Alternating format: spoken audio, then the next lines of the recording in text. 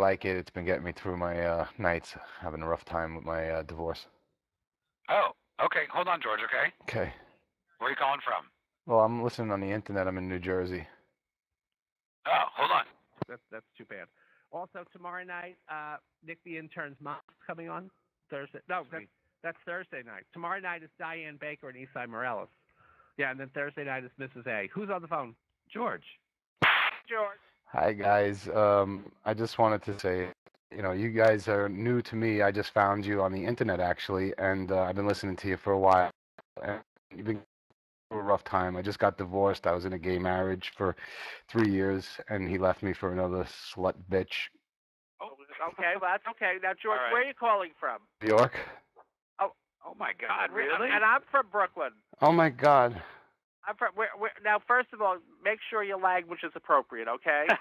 So, how did you find us if you're in Brooklyn? That's what I'm confused. You have an iPod? You have we an app? He's online. He's listening to us online, I think. Yeah. Correct. And a friend of mine who's a big fan of yours from your area had turned me on to the show, and I just love you guys. It's so much. It's like, I don't know. George, you to say Well, that. I'm sorry to hear. How long were you guys together? We were together for 7 years, and then when they proposed, the gay marriage was legal, and we went right away and had gotten married, and he decides he loves some other bitch. I don't know how else to say it. Okay, yeah, okay. I'm very sorry to hear that, George. I'm sorry to hear that, That's too George. bad. But maybe you're better off in the long run. That's right. Maybe you're better off in the long run, George. I don't know. Am I ever gonna find anybody else? I mean, you say you're from Brooklyn. You're the one who makes me happiest. I love your voice. Can we get together and make love or something?